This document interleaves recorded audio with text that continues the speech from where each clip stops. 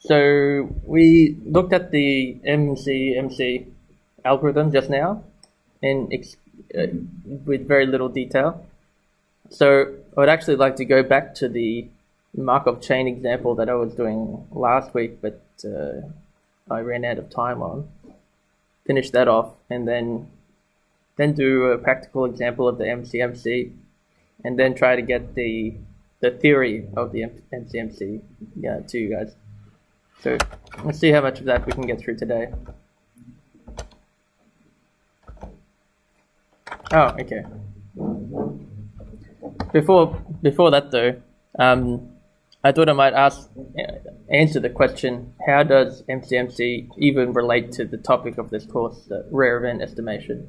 So there's lots of ways that being able to sample from any distribution helps, but perhaps the most relevant to what you've already been studying is this thing called improved cross-entropy. So with the original cross-entropy, you were sampling from a sequence of distributions, and you're getting closer and closer to the G-star distribution, which is this optimal importance sampling density, which is proportional to the original density conditioned on the rare event actually happening. But instead, if you can sample from that density using MCMC, you can do the following. So your improved CE has the same goal, is to look at some family of distributions and then find which one, the V star, which gets you as close as possible to the G star, the optimal. And so instead of doing multiple iterations and moving closer and closer, instead you just have one iteration. You sample directly from the G star. So this is a bit of a mistake here. That shouldn't say IID. These things won't be independent if they're from MCMC. So if you sample some identically distributed variables from the optimal importance sampling density G star, and then it's very simple. You just then choose the V to be the one that maximizes the log likelihood of seeing that data inside the family of distributions that you've chosen. So, and then once you've in one step you've fitted the absolute best, you found the best distribution inside your family for importance sampling, then you just go ahead and do importance sampling with that distribution. And this is so much simpler than the original cross-entropy method. So even this part here, there's no likelihood ratios, there's no iterations doing things over and over and over again and hoping they converge, or you don't have to choose a starting location. This is part of your quiz actually. For quiz 3 will be to go back and redo a problem you did in quiz 2 using cross-entropy, and redo it using the improved cross-entropy, and you can see that you get the same results, but with it'll run faster and the code will be simpler, and so on. Okay, so back to the specific. I made up some Markov chain to introduce some of the ideas of Markov chains and how they relate to MCMC. And the chain that I described last week was using this transition kernel. So starting at some point, last point, xi minus 1, I sample an exponentially sized jump, and then with some probability I either add that jump or subtract that jump from my current location to get the next location. And the rules for jumping left and right were, if I was less than -1, then always jump right. If I was greater than 1, always jump left. And then in between, jump left or right with some probability, where this region would favor going to the -1 and this region would favor going to the +1. So the specific probability of jumping left is this thing here. And so I wrote some code to do that transition. So given where we were in the past, to get a sample from the next one, rx in R generates a new exponential random variable with the rate lambda. Here I've just put lambda as 5. Probability of jumping left, that's just this thing here. And then the same rules. If it's greater than 1, I'm jumping left, so subtract the jump size. If I'm less than -1, I'm jumping right, so I add the jump size. Otherwise, I sample a uniform random variable, and if it's less than the probability of jumping left, then I do that. And so that should work all fine. Let me just check that that code still runs. Yeah. And then I went through and wrote the density, which is, this is basically for each point, the transition densities at a point x, it's a mixture distribution of an exponential and a minus exponential. So I won't go through that a second time. And this is what the different transitions densities look like given where you were last time. So if you started in the middle, then you have a pure Laplace distribution, which is 50% chance of going left or right, each side being exponential. And then if you're above +1, it's just a pure negative exponential jump left. If you're below -1, it's just a pure exponential jump right, and then something in between those two, those other values. So here is that code again to make the transition. And then here is the code that I'd written to vectorize the transitions. So given a vector of locations x, say I have 10 Markov chains that are running at the same time in parallel, and I want to push all 10 of them forward by one step. This would give me the next location for each of those 10 Markov chains. And you guys noticed straight away that there was a problem with the code when I ran it, starting like the Markov chain in the state 1.5. That should be jumping left, and it's actually jumping right. I found the error soon after going home, but did you guys, any of you, find the error in my code that generated this problem? No, you couldn't. You have better things to do with your time outside of my class. That's very surprising to me.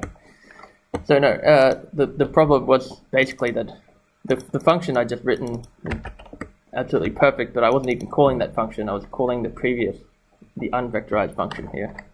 And so yeah, I definitely slapped myself in the face after that, after finding that problem. And now we get the expected behavior. Okay, let's see if we can simulate. I'll come back.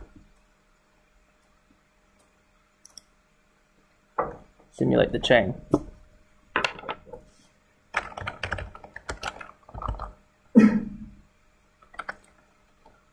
So let's say we want to take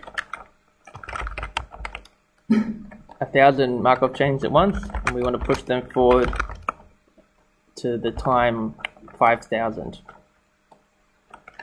We'll set up a matrix to store the results.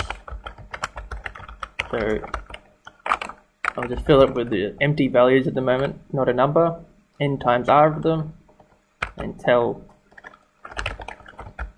R that I want the rows to be n rows, and it'll figure out the number of columns. And then I'll set them all to begin after transition vectorized. I'll start them all at the point 0.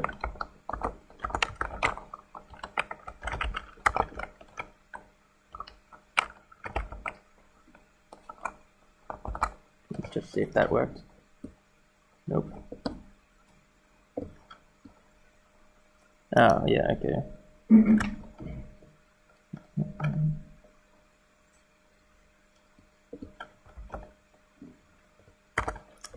Let's go back.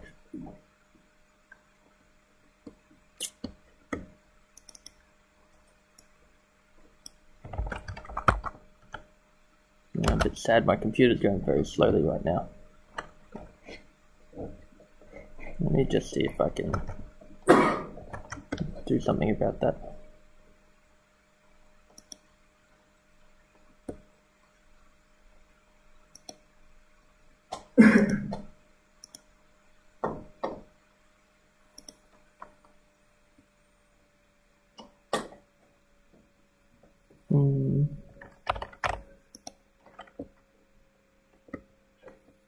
Yeah, that was a bad idea.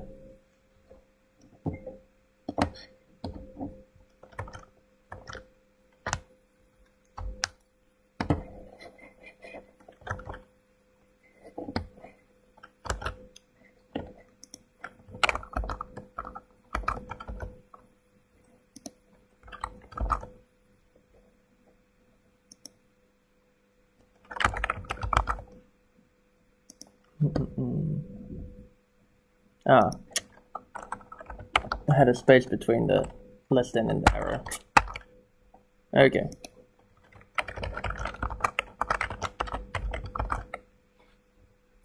So now, what's this showing me?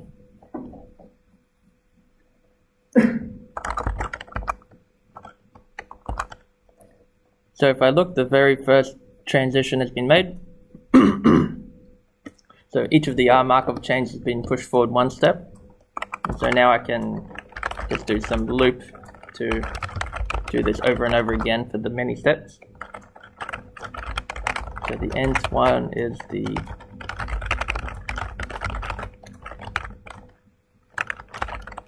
x n minus 1th one vectorized. And so let's just check the last value if that's got anything in it. Okay. So we've simulated the Markov chain. What does it look like? So if we look at we pushed each Markov chain forward 5,000 steps. So if we look at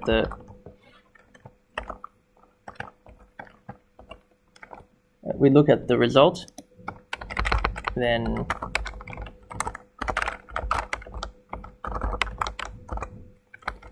this is the histogram for after 5,000 steps. This is where the Markov chain ends up. It's a random. It's random where it'll be at that point, but it's a bimodal distribution centered around the points of -1 and +1, which we might have been able to guess given the way that it was constructed. That it's always pushing towards those points, and when it gets close, it tries to stick around them. But it still has some variability. It doesn't actually converge to any particular point. It'll still keep jumping around a little bit. So, and then the other thing that we might look at is how does one sample path actually look like? So instead of looking at one row of this result vector, we look at instead one column and say, where did the first Markov chain go? So this is showing you time on the x-axis. So we started off at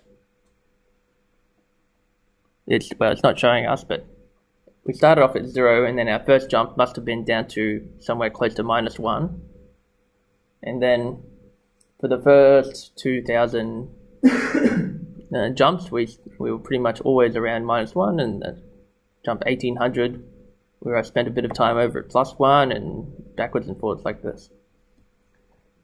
So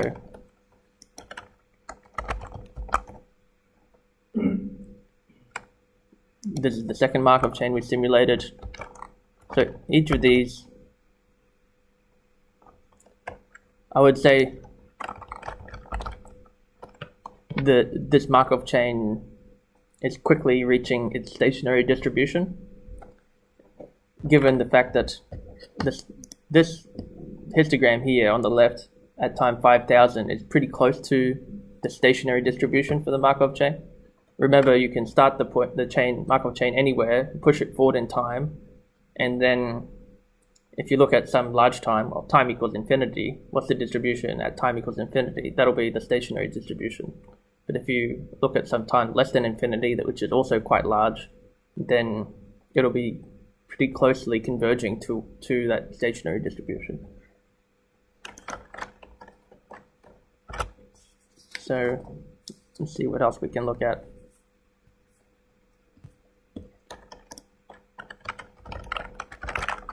So the histogram is kind of a very rough tool.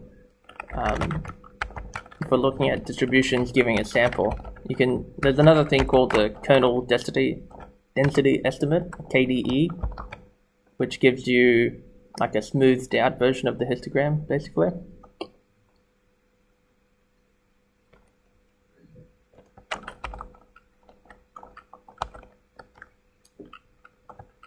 So this is what at the time 5000 is the smoothed histogram showing the probability of the chain being in each of these points. But if we look at a different histogram, if we forget about time equals 5000, but we just group together all the points that hit between time 0 and time 5000 across each of the Markov chains, and we see what is the histogram for that thing. That might take a bit of time to run.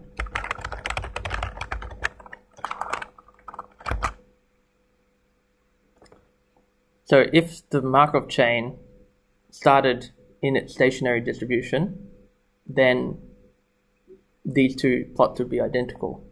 Because if you start in your stationary distribution, you always, each sample afterwards is also from the stationary distribution. And so that's pretty close to what we got. If this histogram on the right here is, well, it's not identical to the one on the left. The one on the left is only showing you the histogram of a smaller number of values, where this one is the bins would be much smaller because you're looking at R times N, which is 5,000 times 1,000 samples rather than just 5,000 samples. But this is not true in general. So let's see, we know that the chain eventually sticks around the area -1 and 1. So if you started at 0, it would quickly get to that stationary distribution. But if we didn't know that it stayed around that area and we started our Markov chain a long way away, it would look quite different. So let's do the same thing as before. Create a matrix for the results. And then what we'll do differently here is we'll say the starting value is 100 for each of them.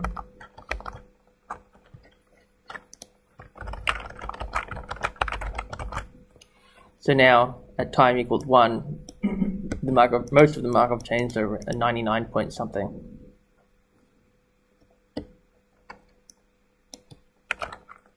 So let's push these forward in time. So the nth transition is based off where the chain was at time n-1.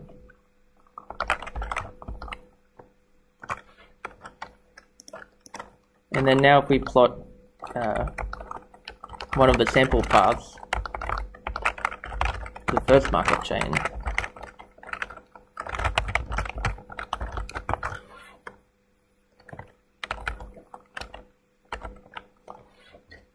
it will look quite different.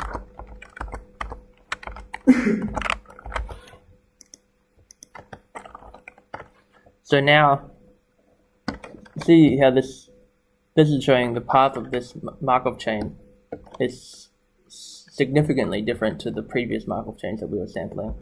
So when we sampled when we sampled them starting near the origin, they all pretty much just stuck around the origin. They look like this, what would you call that? Like a kind of a square wave signal with some noise attached to it. But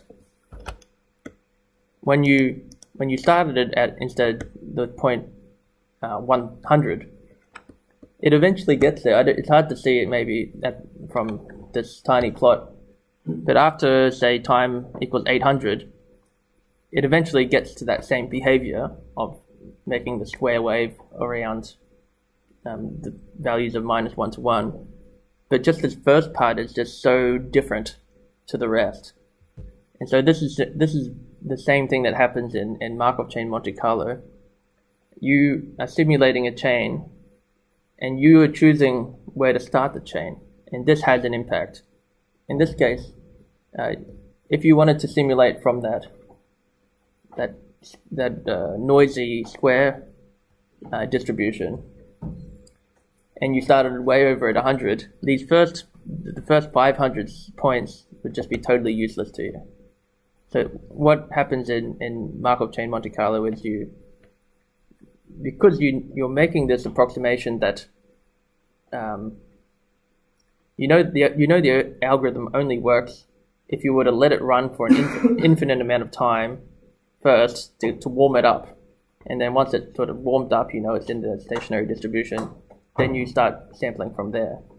You don't have infinite amount of time to wait, so you just let it run for some large period of time called the burn-in period. So you push the Markov chain forward a lot, and then you throw away those samples because you know that they're useless to you. They'll actually just make they'll just introduce error into your estimation if you kept those samples. So here, for example, if I were to try to plot this, if I threw away here the first 1,000 points, no, that doesn't work. Sorry?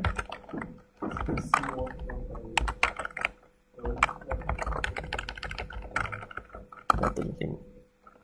That only shows you the 2 points.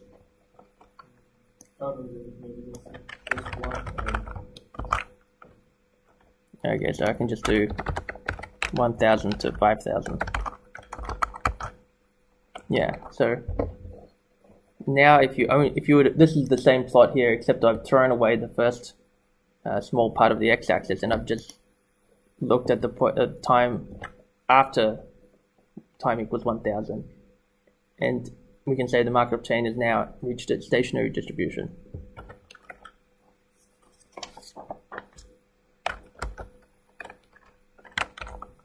Okay, so let's implement this MCMC.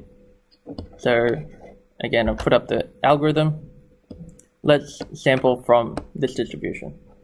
So I think I put this in your quiz for this week, quiz 3. So you should be able to take this code and use it directly for your assignment. So the idea is we've looked at this distribution before. It's a toy example, looking at what's the probability that a standard normal takes a value which is greater than 5. I mean, you can plug that in and calculate that directly, but we'll just test on that so that we can compare our answers against the true value. And so what we'll do is we'll sample from this distribution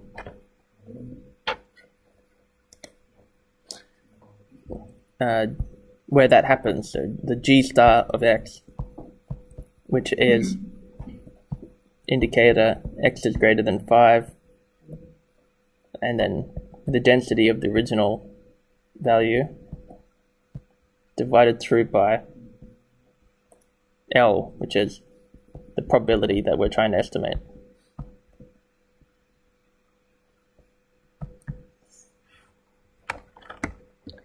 And the way we'll do it is starting at some point which is above the threshold 5, so we'll start the chain at say 5.01, and then we'll propose to move, we'll move in jumps which are Laplace distributed.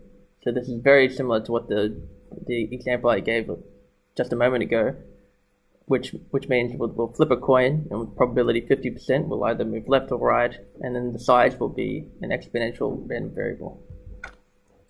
So this is what the distribution of that Laplace, what the Laplace distribution PDF looks like, centered on 0. And then on the right here is the distribution of the G star, the target distribution that we're trying to sample from.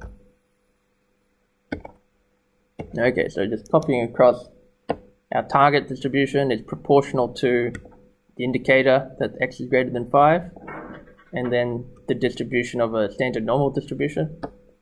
We want, say, 1,000,000 samples. We'll start at 5.01, and then the transition kernel, the Q, that will be the PDF of a Laplace distribution.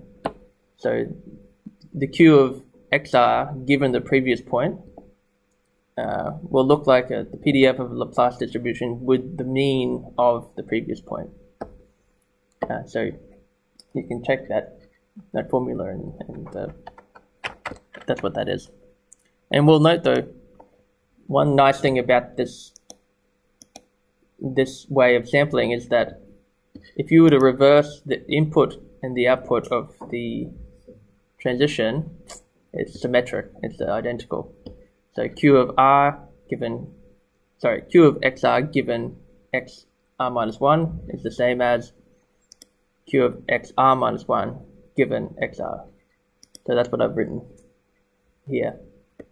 And that simplifies your equation. So here I've got again the MCMC algorithm. The key part is this acceptance probability. So U is less than or equal to the alpha thing. And if you look,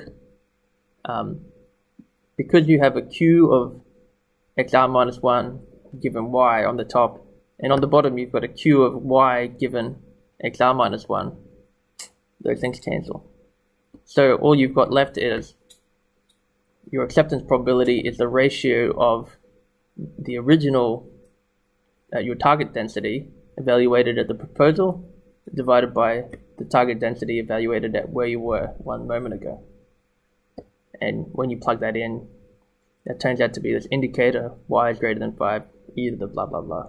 How do you generate the XR minus 1, because they are random, because this is a random function, but it's a random function of Laplace? I don't see the yeah, so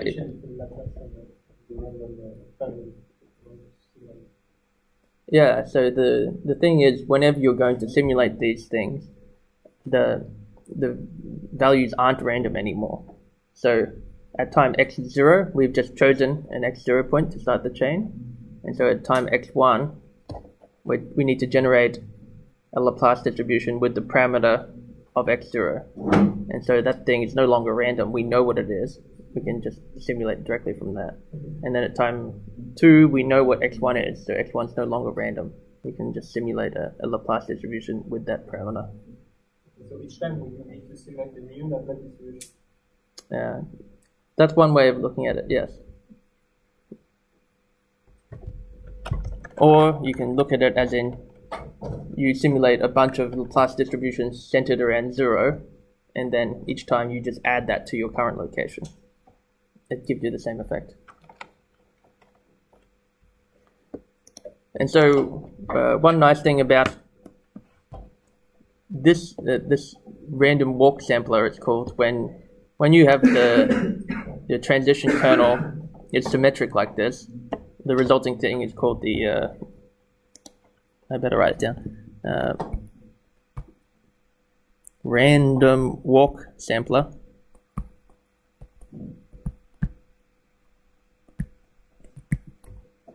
Then you can actually interpret this step. It's quite easy to interpret. Normally, when you look at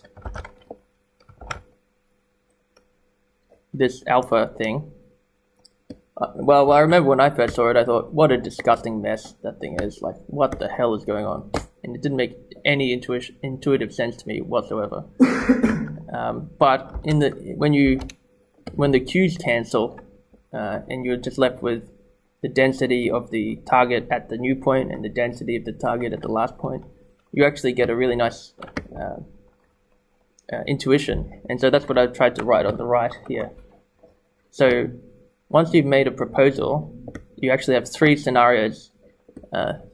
Firstly, if you propose something which is not a valid point at all, so in our case, we're looking at distributions which are always, we want samples which are always greater than 5. So if we propose a point that's value is 4 or 3, we're not accepting that. Every time we'll reject that point. So, and the way that happens is, if you plug in a point, say we propose y equals 0, and that's not big enough, if I look at my target, I'll see that this indicator will be 0. And so the numerator here will be 0, the whole thing will be 0. We'll accept it with probability 0. We'll never choose an invalid point, given that we started somewhere valid. And then after that, then it's another interesting thing happens. If we propose a point y, which has a probability which is greater than where we were last time, we'll always accept that. So we'll be, our Markov chain will be always moving towards, well, not always, but if it suggests moving towards a position which has greater likelihood under the target, it'll accept it.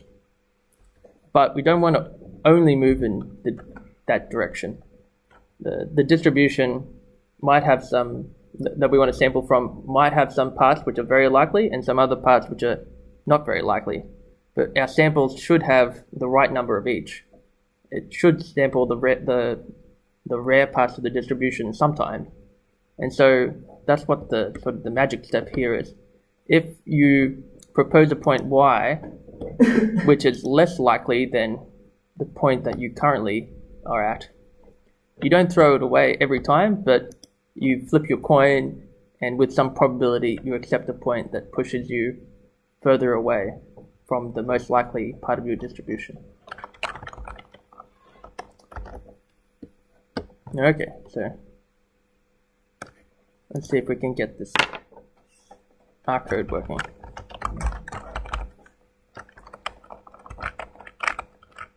So for R in that range, set that loop up.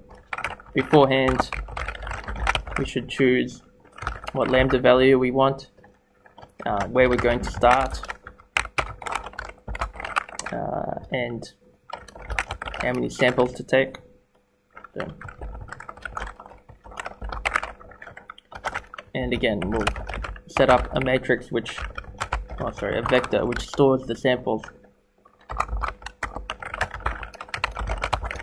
starting with our position that we've started in. We've chosen to start in. Okay, so to generate the Laplace distribution, we know that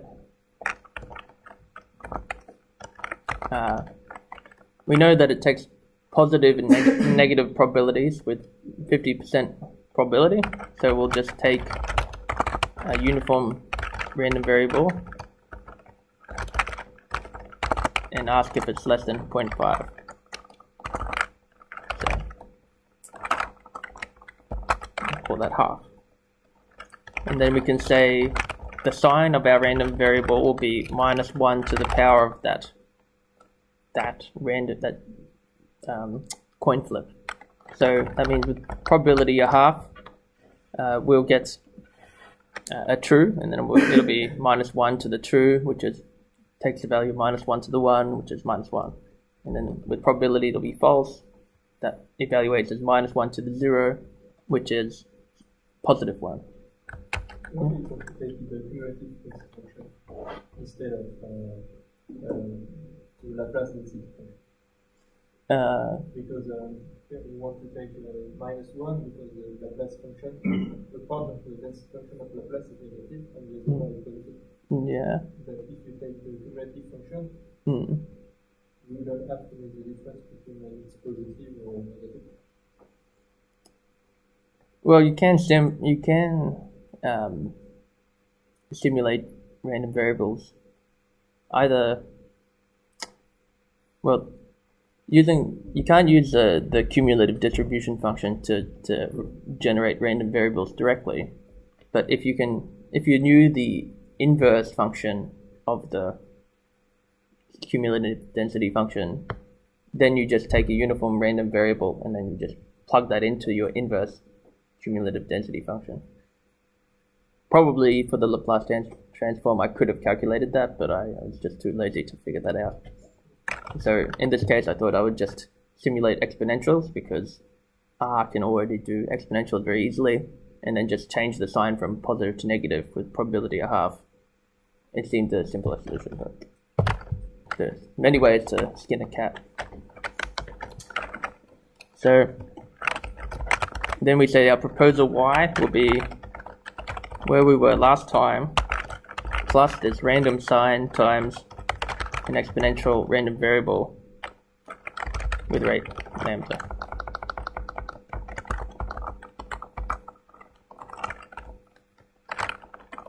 Okay, so what's the acceptance probability? So we've got alpha equals, so I've got it written over here on the left, the simplified form.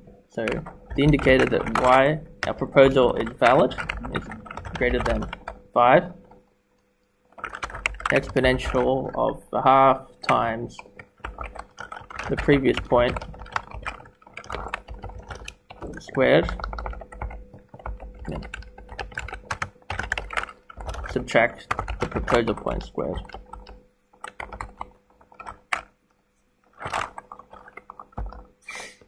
Okay. And then we have, if we simulate a uniform random variable and that's less than alpha, then we have the magical results that the new sample is the proposed one. Otherwise, the new sample is exactly where we were last time. Why is it not excess for alpha, just x? Probably because I made a mistake. Thanks.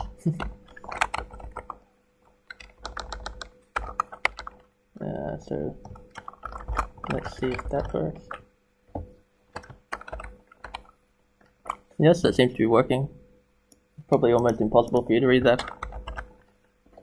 But the first points are 5.01, 5.01, 5.01, so these four, each proposal has been rejected, and then finally jumps to 5.04, 5.13, and the chain gets going from there.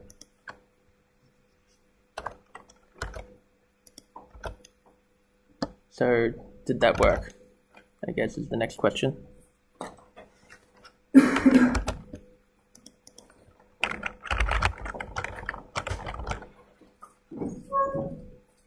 No.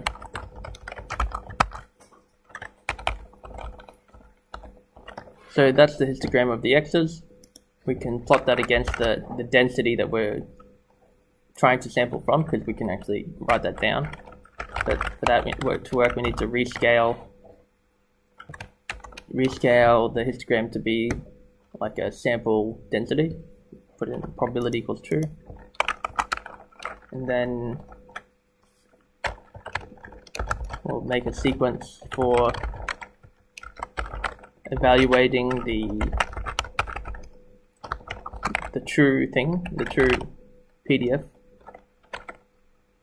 And we'll say add the line for those points z, and then the density is those z's which are greater than 5, the density of a normal random variable divided by the normalizing constant, 1 minus p norm of 5.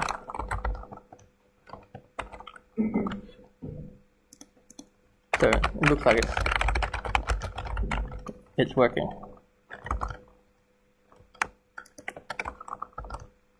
Nope, the color is not working there. So, yeah.